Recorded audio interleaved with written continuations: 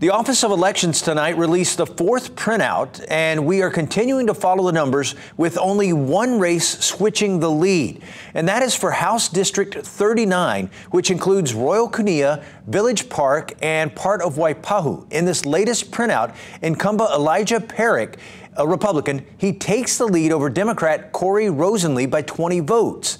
Now, this race is too close to call, and we will have to wait for the final printout. Now, the other race that is really close and will likely have to wait for the final printout is the one for House District 32, which includes Fort Shafter, Moanalua, Aliamanu, and parts of Aiea.